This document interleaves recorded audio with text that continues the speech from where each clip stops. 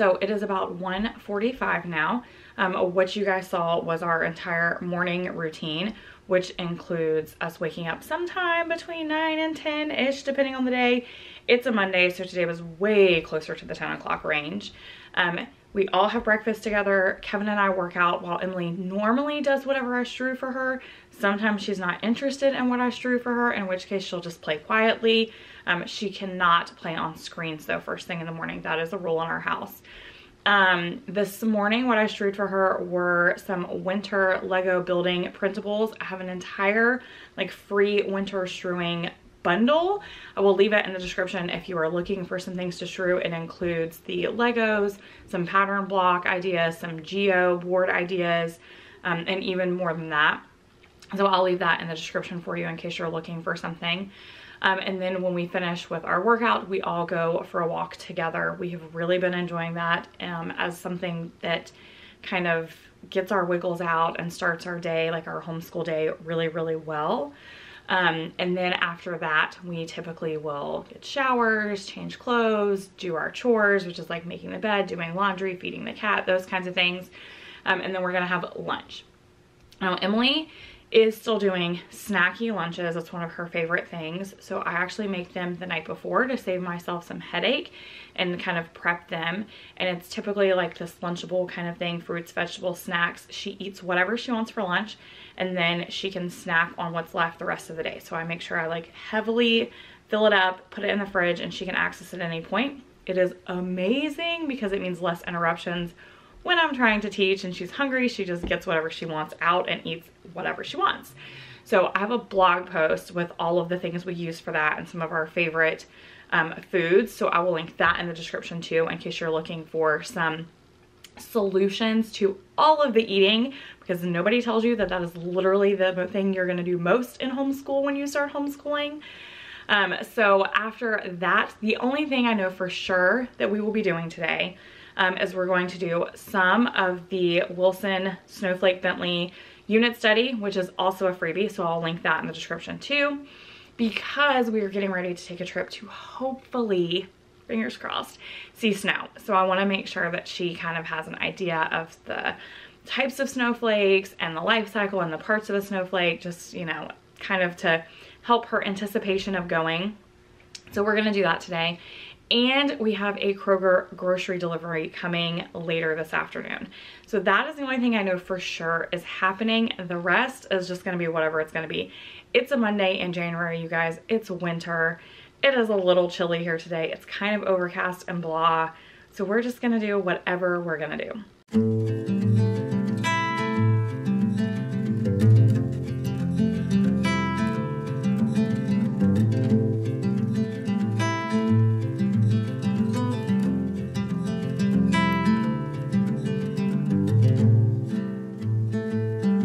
When he was 16, Willie read of a camera with its own microscope.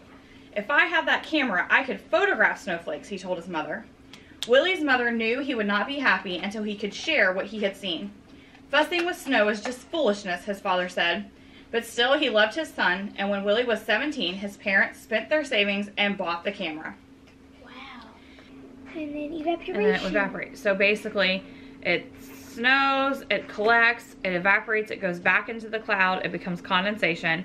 When the cloud is full of condensation, then it rains and becomes precipitation. And if it's cold enough, then that becomes snowflakes when it comes out of the sky, right? If it rains. Then it collects, and so then it just keeps going over and over and over doing these different things. I wish we could actually see that and like see it happening. happen.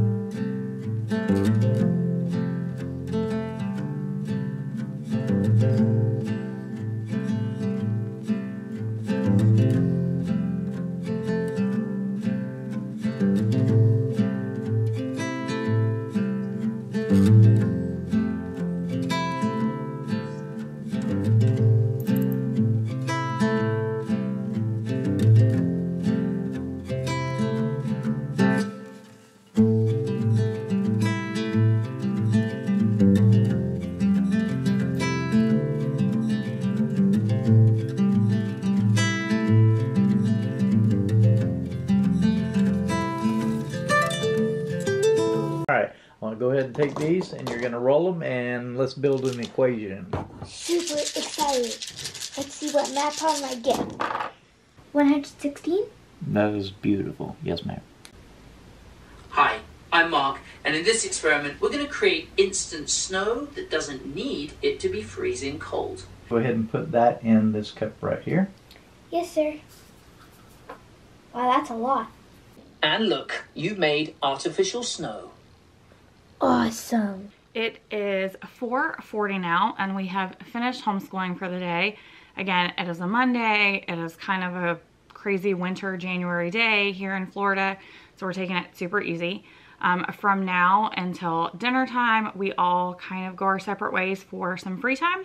That typically means that Kevin and I are going to be working, and Emily does whatever she wants to do. Sometimes that might look like reading, other times it's playing, sometimes it's taking a class if she has classes in the afternoon.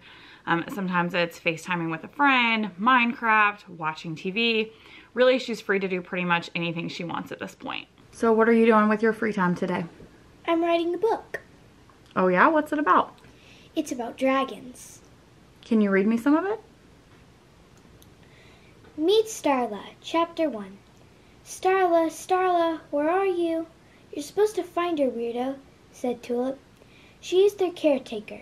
She's testing their hunting ability. Oh, said Bern, a firewing. Go find her, barked Tulip. Okay, I can do this, Bern whispered to himself. A couple hours later, it was time to have their last meal of the day, dinner. Yummy! I can't wait for dinner, said Starla. She is a moonwing. I can't wait either, said Bern. Are y'all coming? Said Tulip.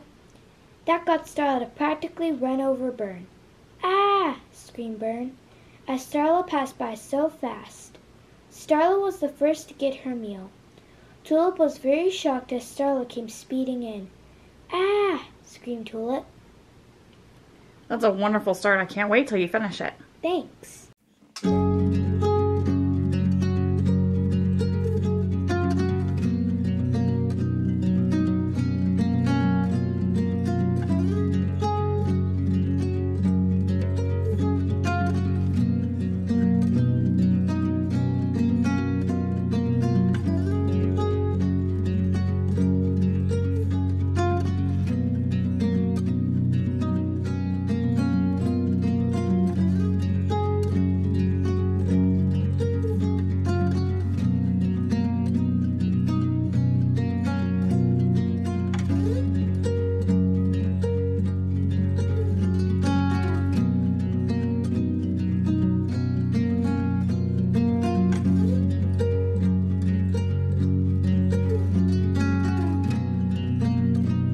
It is 10:17, and at this point we are pretty much done for the day.